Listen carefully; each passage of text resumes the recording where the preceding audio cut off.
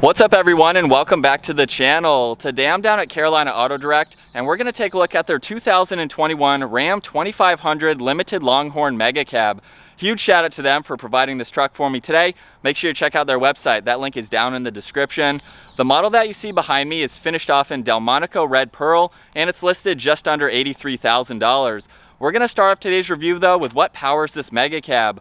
Underneath the hood, you'll find the 6.7 liter Cummins turbo diesel inline 6 paired with the 6-speed automatic transmission. It pumps out 370 horsepower and 850 pound-feet of torque. However, if you opt for the high output, that bumps it up to 420 horsepower and just over 1,000 pound-feet of torque. This is rear-wheel drive with the 4-wheel drive system, weighs in right around 7,300 pounds, and it also has a fuel capacity of 31 gallons. This has a wheelbase of 160.5 inches. Its overall length is 249.9. It has a width of 83.5, a height of 80.1 inches, and its ground clearance measures in at 9.4 inches. Now it's time to take a look at the exterior on this Ram, and I'm going to start off with these headlight housings. You can see just how massive they are, but they're also very proportional for the size of this truck, and they blend in nicely with the chrome surrounding the grille, which I'll come back to here soon. But within the housing, you can see the LED headlights along with the LED DRL strip in the lower section and the turn signals at the very bottom. And then on the top and the bottom, as I just mentioned, we have that chrome trim piece surrounding the entire grille as well. You can see the horizontal slats are finished off in chrome, and there's plenty of cutouts to provide maximum cooling to this engine. You'll also notice too that the Ram badge is finished off in chrome, and there's an integrated forward-facing camera, so this will help with better forward-facing visibility. You'll see all the parking sensors in the lower section of the bumper, along with the chrome tow hooks. There's LED fog lights on both sides too, and a lower air dam just to help improve with better aerodynamics. And then last up, making our way to the hood, you'll see the 2500 heavy-duty badge on both sides, and there's some really nice contoured lines running down it to give it that aggressive look. As we work our way to the side profile now for this Mega Cab, you can see a majority of that added length for the Mega Cab is around the back seat area here, which I'll show later on in this video. But aside from that, this has some really nice side proportional designs. You can see the line that runs from the headlight. It goes just up underneath these side mirrors and kind of disappears near the front door handle. But there's also some really nice lines in the lower side skirt and the lower section of the door just to give it a great look. This also has some fender arches too to add to that aggressive design. And this model has a really nice set of 20-inch wheels. They have a two-tone design to them, and they're wrapped in a mud terrain tire, so that is an aftermarket tire, just gives it a little bit more of a beefy look. You'll also notice too, we have a lot of chrome on the exterior. You can see it on the side mirrors too, which you can fold up. That allows you to see a little bit better when you're towing, and you can also see these side cameras, so I'll show that system later on in this video.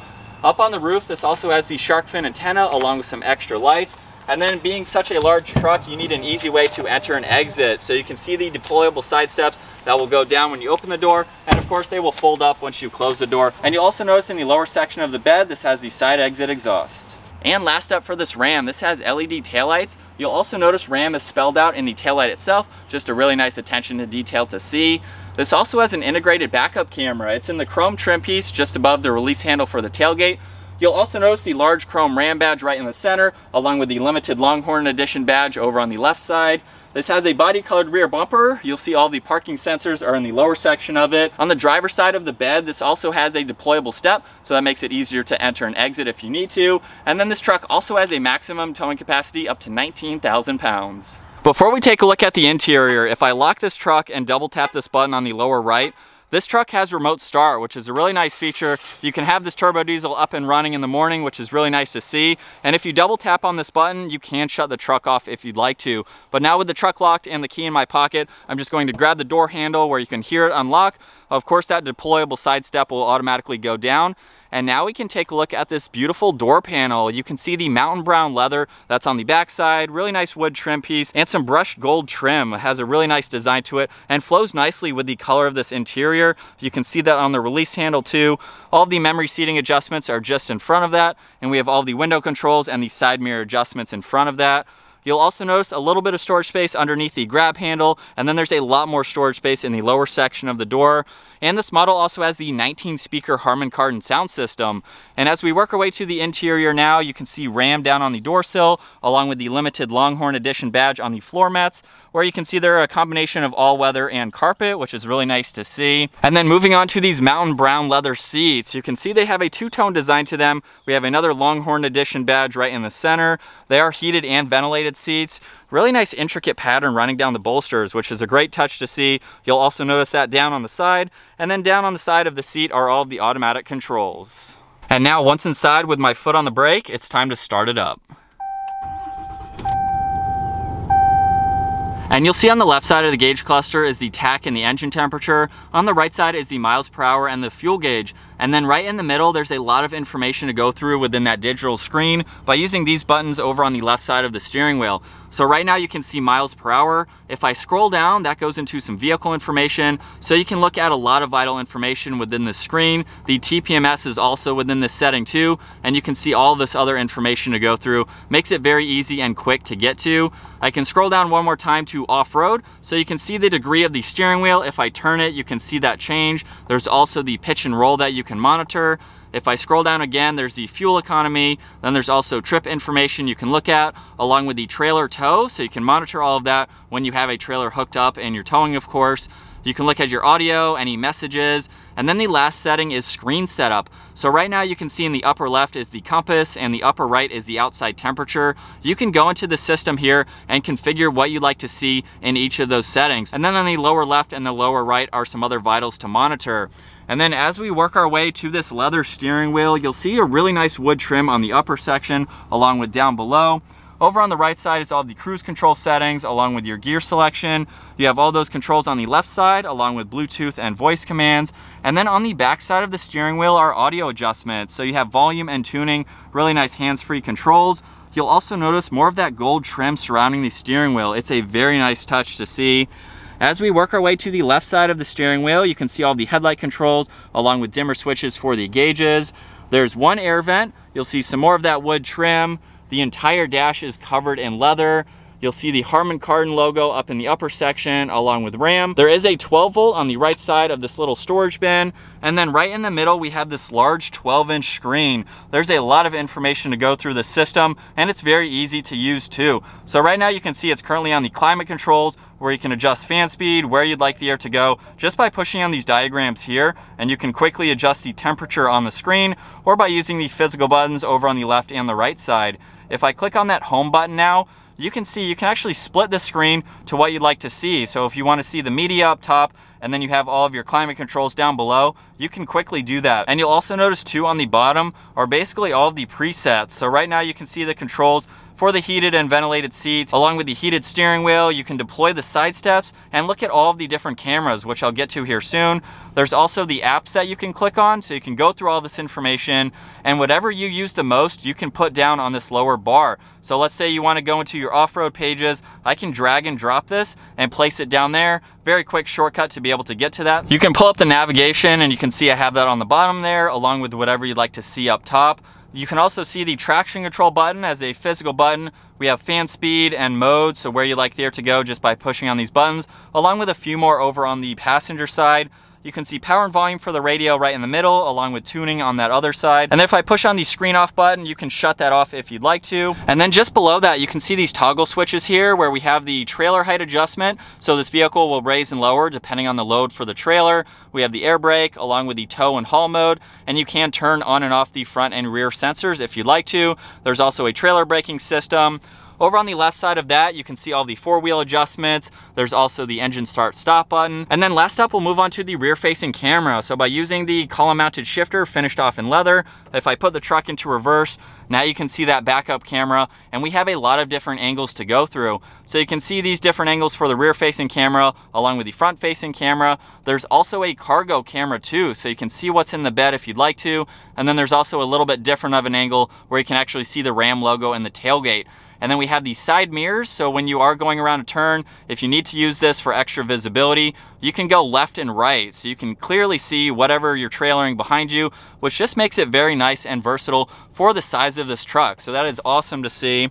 As we work our way below that now, you'll see a little bit of a storage bin on the left side, along with 2 USB and USB-C ports. And then there is a ton of room in the center area here. You can see a small shelf here with a wireless charging logo. Plenty of room right in the middle here. And there are 2 center consoles. So we have this one that you can move forwards and backwards. If I slide this all the way forwards and open up the first section, you can see there are 2 cup holders. And in the back, we have some coin slots and a little bit of extra storage. And then working our way to the armrest now, you can see the Longhorn Edition badge If I open this up, you can see all of that storage that is down below, and you can see the maximum fill line too. So that will show you how many items you can put in the back if you'd like to slide this forwards and backwards. So there's room in front of this, you can have room behind this. There's also a shelf that you can flip up too. So if you don't want any items to slide underneath this when you have this forward, this gives you another area just behind that, so that's great to see. You'll also notice this conversion chart on the lower section of it. So if you are using this as a work truck and you need some measurements converted, really nice to have that right there. And then as we work our way to the glove boxes, there are 2 of them. You can see the upper one here, really nice wood trim along with that Longhorn Edition badge. If I push on this dial, you can see that open up. And then we have the normal glove box down below, plenty of room for any items you have to place there. We'll take one last look at these seats, which have a really nice design to them. And then last up top, you can see some assistance buttons. You can also open the tailgate if you'd like to. Dome lights are on both sides of that. We have the adjustment for the rear glass, and then a sunglass holder right in the front. Now that I'm in the back seats of this Mega Cab, all that extra space for the Mega Cab is pretty much behind the back seats here, which allows you to recline these seats. And at 5'10", I have no complaints with all of the room that's back here. I have plenty of room for my head, around 3 or 4 inches, even when the seat is all the way up. There's plenty of room for my legs and my feet with the front seat set at my height. You could have 3 full-size adults in this back seat here and have plenty of room. You'll also notice right in the middle there are 2 cup holders along with the air vents. These are heated rear seats, so we have those controls along with the USB and USB-C ports, and even a 3-prong in the lower section there. You'll also notice too, we have some leather straps for these compartments behind both front seats. Adds to that Longhorn Edition theme. All the materials on the door panel are just like we saw up front, so that's great to see. There's also a center armrest along with 2 more cup holders if you need to use that. And these back seats also fold down, so they have a 60-40 split to them, and there's a few different ways that you can do this. If I pull the latch right next to the headrest, that just folds down the backrest, so it gives you a flat area along with this extra storage in the Mega Cab portion of this truck where you can put some smaller items. They won't roll around when you have the seats at this height.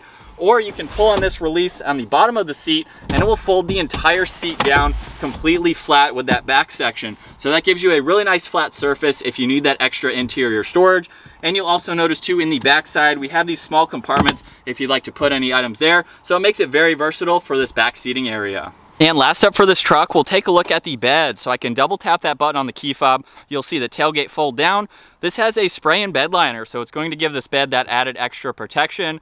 You can see all the tie-down hooks in all of the corners, along with some actual cleats, so you can safely secure any items you have in the back. Over on the driver's side is that 3-prong outlet, so you can utilize that if you need to. If you're on location and you're using this as a work truck, really nice feature to see. And then this tailgate is very lightweight, so with one hand, I can easily close it up. All right, so getting the 2021 Ram 2500 Mega Cab out on the road now. This is a very luxurious truck. The moment that I hopped in, I was blown away with this interior color combo. It looks really nice, especially against this exterior red, but we have the wood trim, as you already saw, these gold trim accents. It's even on the release handle too, so it's a very nice interior. It's very luxurious. If you're using this as a work truck and you're driving this every single day, it's a nice place to be. We have pretty much all the options and features that you would want, so it's very comfortable to be able to drive this every single day, and it offers a lot, which is great, as you've already seen in today's video. But just talking about what it's like to drive this truck now, I own a Toyota Tacoma, and this is way bigger than my truck, but after putting a few miles on this, it's really not all that hard to place on the road. I feel very high up. I can see the entire hood. I can look over street signs, even the stop signs here, so you have a high presence going down the road.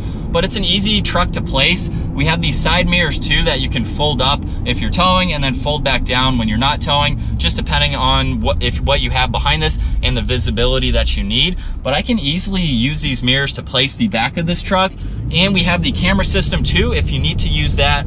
With a large truck like this, it makes it a lot easier to see what's in front of you, see what's behind you. You can maneuver this truck by yourself just by using that camera system. So it's very easy to use. Visibility without the camera system is just as great because pickup trucks are pretty easy to see all around. The glass is right here. Even with the Mega Cab, you can see over your left and right shoulder. So no problems with visibility or driving this down the road. And it's actually been a very comfortable ride. For a pickup truck, this is very luxurious. It provides you with a nice comfortable ride too. Even with the mud terrains that are on this, a little bit more aggressive than stock. You can hear them slightly, but of course that can change depending on the tire you put on the truck. But aside from that, very well insulated on the interior, no wind noise or anything like that. So this is definitely an awesome truck. We have so much space on the interior here for anything you want, whether it's people or storage. And this even has a payload capacity around 3,000 pounds. So you can put in a lot of items in the back if you need to, and then tow whatever it is that you have. And then just quickly talking about the power that this truck has, giving it a little bit of gas.